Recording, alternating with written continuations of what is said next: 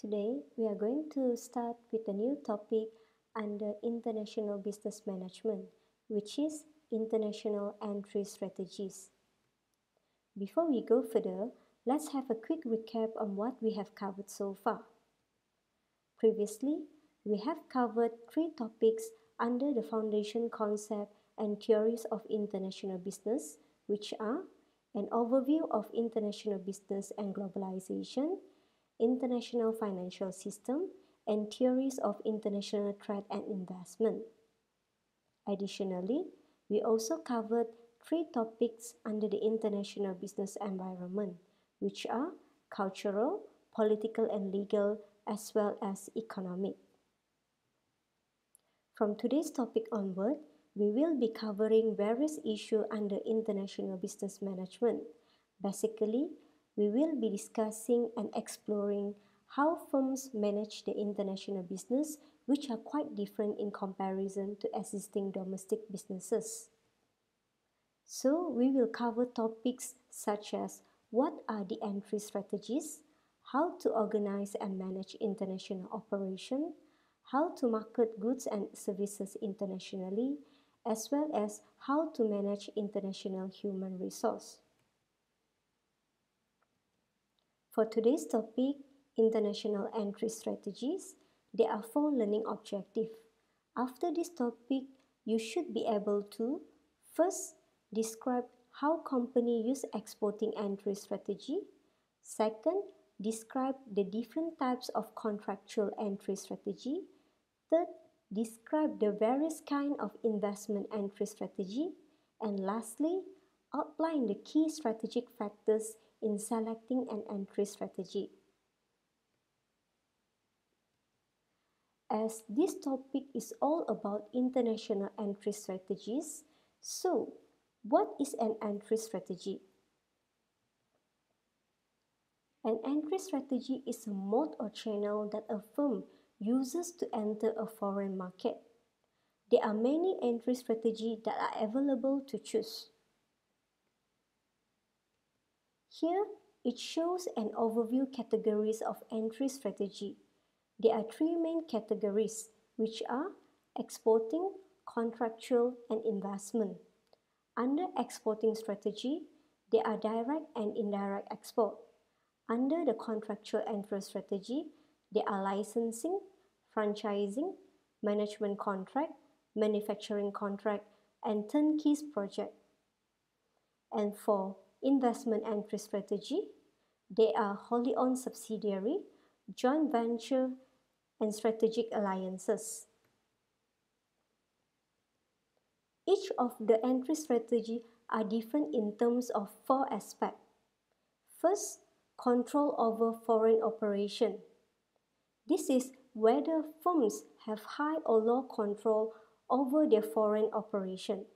Second, resource required. Whether the entry strategy require high or low resources. Third, flexibility.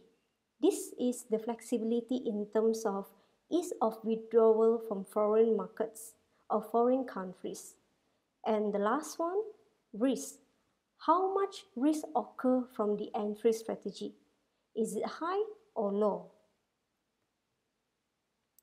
Now we start with the first learning objective, exporting entry strategy. Exporting is defined as the sale of products and services in foreign countries that are sourced or produced in the home country.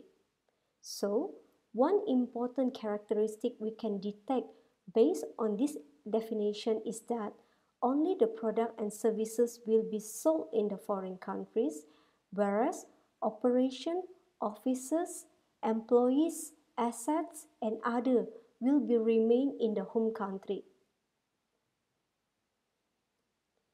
As aforementioned, there are 2 types under exporting, which are direct and indirect exporting. For direct exporting, firms will have a higher degree of involvement because they are selling products directly to buyers in a target market. Bear in mind that direct exporter need not to sell directly to the end user, but they are responsible for getting their goods into the target market by using intermediaries in the foreign or host countries. For an example, local foreign distributor or sales representative. On the other hand, indirect exporting usually used by companies that have few resources, and indirect exporting also suitable for firms that have lack of contacts and experience in doing international business. So, firm will have lower degree of involvement because they will use third party to handle all the exporting process. That is, the firms only have to get their products ready and appoint any intermediaries such as agent, export management company or trading company in their own home country to perform all export function. Therefore, this is easier as the firms no need to worry on how to get their product into a foreign market. Both direct and indirect export have some similarities and differences. In terms of similarities, both are using intermediaries to get their product into a foreign market. Direct export using local sales representative and distributor, while indirect export use agent, export management company or export trading companies. And the differences are in terms of the origin of the intermediaries.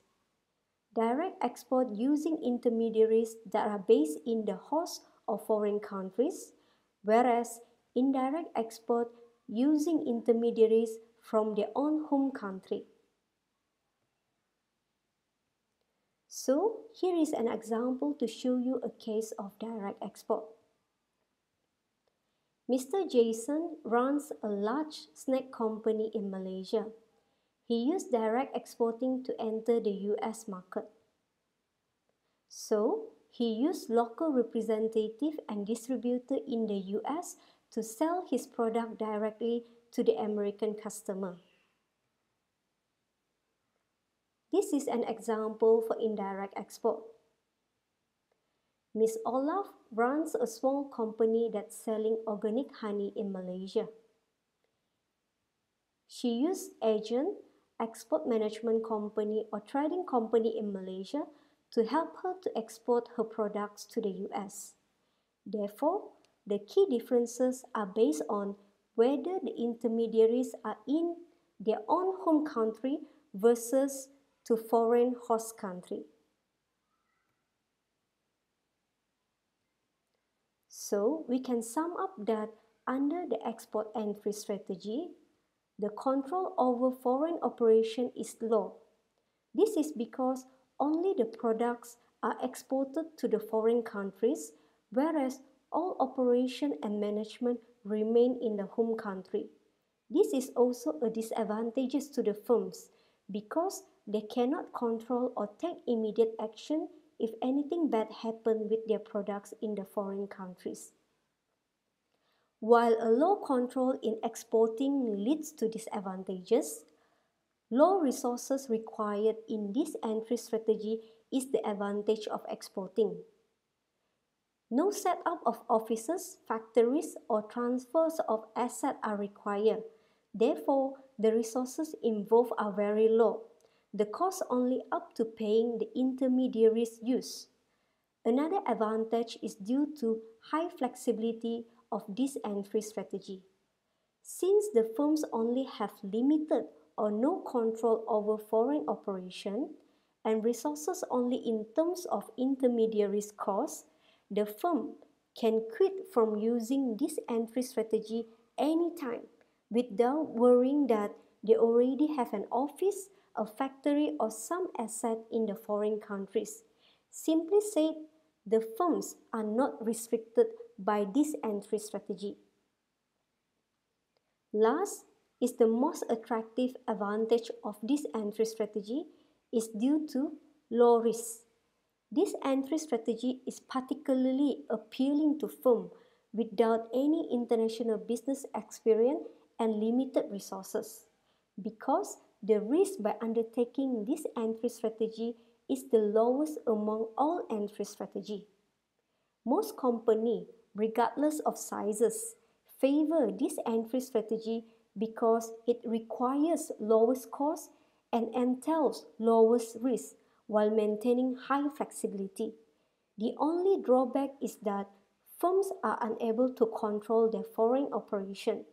However, firms always use this entry strategy to gain international business environment and experience before using other higher level entry strategy in future expansion.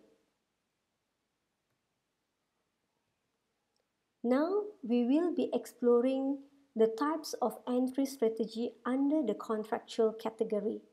The essential of a contractual agreement emphasizes on the exchange of intellectual property between two or more parties. So there are five types of strategy under contractual entry category, which are licensing, franchising, management contract, manufacturing contract, and turnkey project. Here we will be discussing on licensing and franchising contract. These two are very similar but not the same. Licensing is a contractual agreement in which a company that owns intangible property, known as the licensor, grants another firm, known as the licensee, the right to use the property for a specific period of time. Based on this contract, licensor receive royalty payments based on a percentage of revenue generated by the property. Commonly licensed intangible property includes patent, copyrights, special formulas and design, trademark, and brand names. Examples are such as Marvel, Microsoft, Coca-Cola, and many more. Whereas for franchising, one company, known as the franchisor, supplies another firm, known as the franchisee, with intangible property and assistance over an extended period of time. Franchisors typically receive compensation as flat fees, royalty payment, or both. The brand name or trademark of a company is normally the single most important item desired by the franchisee. Examples are such as KFC, McDonald's, Subway, and many more. Here is a simple example of licensing, which is Marvel. I assume that most of you know about Marvel, right? Marvel is based in the US. It is one of the original comic book producer and has since 1939 created almost 8,000 characters, including Iron Man, Spider-Man, the Hulk, Thor, and many more. As holders of the intellectual property rights in the creative works, Marvel has been able to leverage the commercial value of its superheroes through various licensing agreements. For example, Marvel gives license to Lego to manufacture toys based on their superheroes' character. Now for franchising. McDonald's, origin from the US, is one of the most successful fast food restaurants around the world. It has well-established and valuable trademark. It is an example of a brand franchise. Franchising only works well when a company has a strong and well-established brand name. Franchisors not only provide the brand, logo, and trademarks, but also recipe and operation to their franchisee. Here are some facts about McDonald's franchise businesses. Franchisee operate 90% of McDonald's restaurants in the US and about 81% of its restaurants worldwide. Around 38,000 restaurants to date, and they serve almost 70 million customers per day. Around 35,000 of the 38,000 restaurants were franchised, and McDonald's only operating the remaining close to 2,800 restaurants. Here are some comparisons between licensing and franchising. In terms of business model, licensing is fairly common in manufacturing industry, which deal with goods and product.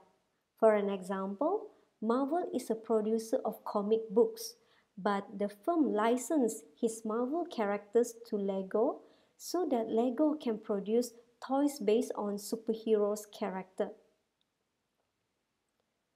Whereas franchising is primarily used in service industry, and the common one is restaurant service such as KFC, McDonald's, and others. For licensing, ownership of the product is with the licensee. Back to the Marvel and Lego example, the toy products produced by Lego will belong to Lego, since the firm has purchased the right to manufacture toys based on the Marvel superheroes character. And for franchising, the ownership of the business also with the franchisee, since the firm has purchased the right to run the same business on behalf of the franchisor in exchange of royalty or fees. Here we will have a quick look on the advantages and disadvantages of licensing and franchising. In terms of advantages, licensors are able to expand into other markets without heavy capital investment, whereas licensee able to access market with a strong brand name. Let us use the Marvel and Lego example again. Marvel able to expand into the toys market by granting Lego to produce toys using its superhero characters, whereas Lego able to sell the superhero characters easily as people know all about it. For franchising, franchisor able to access to so many marketplaces in the world, whereas franchisee gets support from the franchisor to extend an already successful business model. Despite the advantages, there are some disadvantages too. Licensor does not have control over how the licensee use of its intellectual property. Under licensing, there is a heavy initial investment that franchisee has to fulfill in order to be granted the right to use the franchisor brand name and trademarks. Additionally, franchisee can experience a loss of organizational flexibility in franchising agreements. Next, we move to management and manufacturing contract. These two are quite similar in which both will be providing expertise or services to another firm. Under management contract, a firm will provide management expertise such as marketing, accounting, and others in all or specific area to another firm. Whereas under manufacturing contract, a firm will provide manufacturing services to produce product based on the specification of another firm. Let's have a look on the example of management contract based on the agreement between Heathrow Airport in the UK and Indianapolis Airport in the US. Heathrow Airport possesses vast airport management skill, and Heathrow operates the Indianapolis Airport under a 10-year management contract. It provides retail management at the Air Mall and Pittsburgh Airport.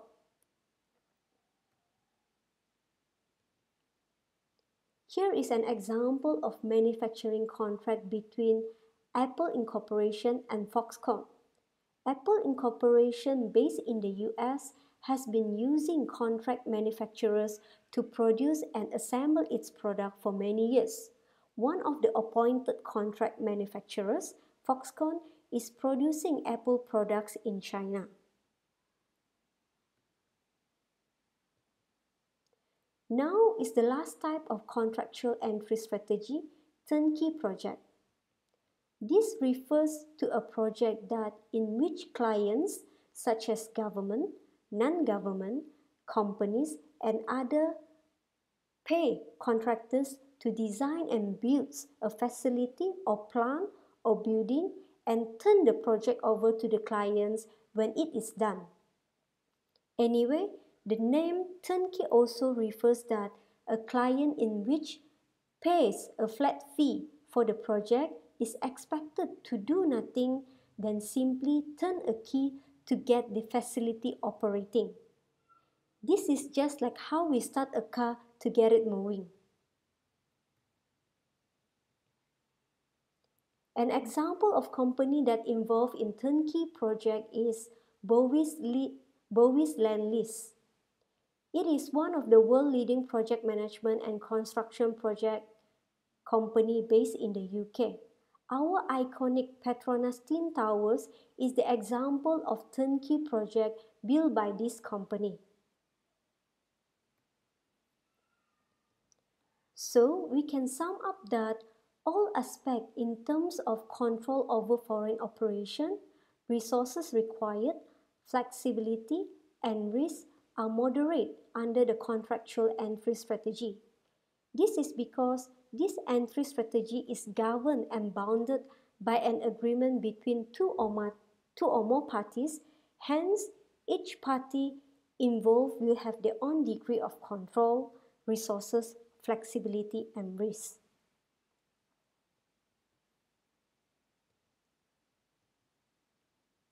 Okay, now we will be discussing the investment entry strategy. This strategy entails that the direct investment in plant and equipment in a foreign country coupled with ongoing involvement in the local operation. Anyway, investment entry strategy also commonly referred as foreign direct investment or in short FDI. This is a complete opposite of exporting, which for exporting, all the plant and equipment remain in the home country. Only the products will be traded and sold in the foreign country. There are three types under this strategy, which are wholly owned subsidiary, joint venture, and strategic alliances. Under wholly owned subsidiary, the firm owns 100% of the stock, known as the parent firm. It can establish by forming a new subsidiary from the ground or by purchasing an existing company. Joint venture refers to a separate company is created and jointly owned by two or more independent entities to achieve an objective. For strategic alliances, two or more entities cooperate but do not form a separate company to achieve the strategic goals of each.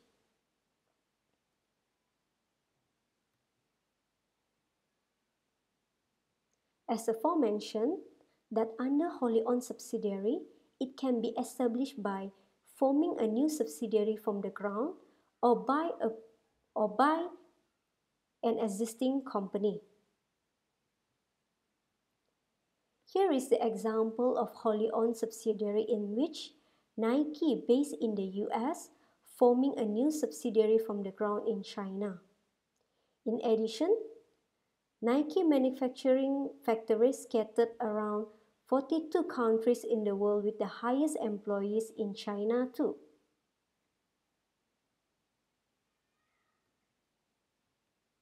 Here is another example of wholly owned subsidiary in which Facebook bought other companies, and among the well-known companies that bought by Facebook are Friendster, Instagram, and WhatsApp. All these belong and own 100% by Facebook. Now for joint venture and strategic alliance, both involve in a cooperation between two or more companies, but both have different goals in terms of their cooperation. The key ideas of joint venture is to create a new and separate company. Whereas for strategic alliance, there is no new company or separate company created, but companies work together to increase their performance. This is to achieve mutual benefits by working together. So we can see that one with a creation of new company, whereas the another one, no new company created, but mainly to increase performance. This is an example of joint venture, Sony Ericsson, which is created by Sony and Ericsson. Both companies under similar industry, which is entertainment and technology. Hence, they created Sony Ericsson in order to provide better entertainment experience to their target customer. Okay, now we have Coke, Coca-Cola and McDonald's as an example for strategic alliances. There is no new company created by these two, but they become alliances or partners and working together in the food and beverage industry. McDonald's uses Coca-Cola as its main drink in all the restaurants. Another similar example is KFC and Pepsi.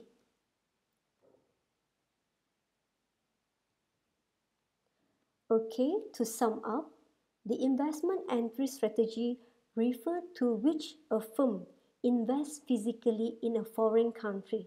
Therefore, the firm will have high control over its foreign operation. This is the ultimate advantage by having presence in the foreign country, which enable fast response and close observation in foreign operation. The direct investment in plant and equipment in a foreign country requires high resources, hence lead to high costs. This strategy is most costly in comparison to exporting and contractual entry strategy. Furthermore, it also has a low flexibility. This is because when they already established and invested so much in the foreign country, it is difficult for them to quit just like that. The firm have to think a lot of things if they want to pull out from this investment. Last, investment entry strategy also entail high risk due to being exposed directly and physically in the foreign country environment, which have significant differences than on home country environment. Many foreign companies that fail in FDI are due to unable to cope and adapt to the differences in various IB environments. Here, this diagram summarizes all entry strategy that we have discussed previously. So we can say that export entry strategy is a low-level entry strategy because it has a low degree of resources required, low risk, low ownership, and also low control over foreign operation. Contractual entry strategy is a medium-level entry strategy, which is higher than export entry strategy but lower than investment entry strategy in terms of resources, risk, ownership, and control. Last, investment entry strategy is a high-level entry strategy which require high resources and exposed to high risk. But with high resources and risk, this strategy allows firm to have high degree of ownership and control. In short, when we move from the low-level entry strategy to the high-level entry of strategy, we can see that international business involvement is getting deeper. We have discussed so many types of entry strategy. So, which one that a company should choose? Are we allowed to choose and pick whichever that we like? The answer is no. The selection of an entry strategy is very important to ensure the successfulness of the company in the foreign country. So, here in this last learning objective, we will be examining the strategic factors in selecting an entry strategy. There are two groups of factors which are internal and external factors. Internal factors refer to factors within the company and are under the control of the company itself. Whereas for the external factors, they are outside of the company and the company has no control at all. There are various internal factors, but here we only will be discussing a few, which are firm's international experience, availability of firm resources, firm's commitment, and last, product advantages. Same for external factors, there are many, but here few of them are foreign government regulation, risk in the foreign countries, market size and growth, as well as production and shipping costs. Now, let's see how to choose an entry strategy. Start with internal factors. We have to evaluate on each of these four factors. So first, whether a firm has an international experience or not. This is very important because without sufficient relevant experience, there tends to be a stronger sense of risk and uncertainty involved. Hence, entry strategy that has high risk, such as wholly owned subsidiary, joint venture, and strategic alliances, are not advisable for the company. Second, whether the firm has plentiful resources or not. The main resources will be financial resources. Some entry strategy require high financial resources. Therefore, firm with low financial resources will be unable to commit. For an example, wholly owned subsidiary requires high financial resources to buy an existing company or to build a new company from the ground in a foreign country. Firms with unstable financial performance or low financial resources will not be able to use this entry strategy. Next, whether the firm has high commitment or not. Some entry strategy require high commitment in terms of resources, time, energy, and so on. This is because a firm has to be deeply committed in order to have greater involvement in the foreign operation. For an example, exporting has low involvement in foreign operation. So, this is suitable for firms that do not want to commit too much or too high in their international business activities and operation. Last, whether the firm's product have high advantages or not. Highly differentiated product with distinct advantages will enable firms to use more involvement entry strategy such as contractual and investment entry mode. In short, when a company has more yes answer than no answer for each of these aspects, all entry strategy from low to high are feasible for the company. But when a company has more no answer than yes answer of these four aspects, the most suitable entry strategy is only low-level entry strategy.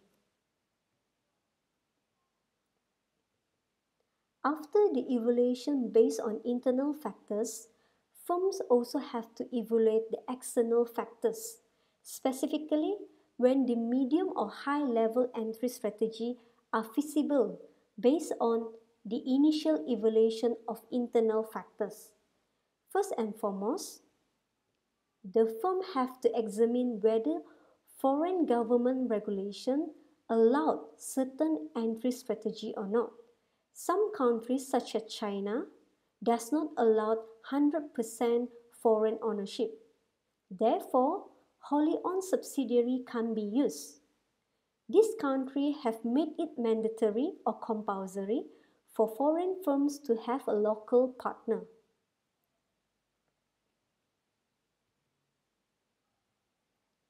Next, whether the foreign countries have high risk. It can be in terms of political risk, economic risk, or operation risk.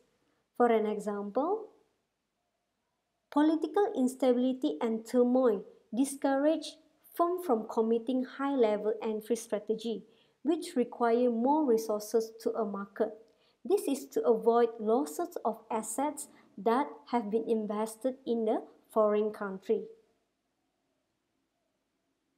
Firms also have to examine whether the chosen countries have a large market size and growth. Countries with a large market size justified high-level entry strategy that requiring high-level investment and commitment, such as wholly owned subsidiary. Last, production and shipping costs. Setting up production in a foreign country is desirable when the total cost of production is lower than on home country. In addition, high shipping costs in home country also make production more favorable in the foreign countries. This is how Nike expand to China due to low-cost production in the China market. So, we have finished discussing the last part of today's topic.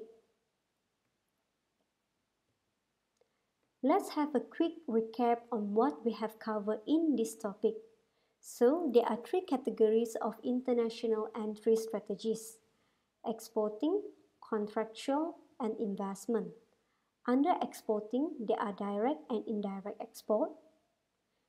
There are 5 types of contractual entry strategy, which are licensing, franchising, management and manufacturing contract, as well as turnkey project. And under investment entry strategy, there are wholly owned subsidiaries, joint ventures, and strategic alliances. Exporting is a low-level entry strategy because this entry strategy has low control over foreign operation, require low resources, entail low risk, but has a high flexibility as the manufacturing, offices, equipment, and asset remain in the home country. Contractual is a middle-level entry strategy because all the 4 aspects under this entry strategy are moderate in control, resources, flexibility, and risk. Last, investment is a high-level entry strategy, also known as FDI, which a firm invests physically in a foreign market, therefore has a high control over foreign operation, require high cost in setting new foreign operation, high risk because exposed to direct and physical in the foreign markets, and this entry strategy also has low flexibility since it is difficult to quit once it has established and invested in the foreign markets. We also discussed on how to select an international entry strategy, which depends on various factors. On the one hand, we have internal factors in terms of international business experience, resources available, commitments, as well as product advantages. On the other hand, we have external factors such as foreign government regulation, risk, market size and growth, as well as production and shipping costs. A firm has to weigh on both factors, internal and external, to determine the best entry strategy in order to expand into a foreign market. Here is the link for practices on this topic. So, that's all for now. See you in the next topic. Bye bye.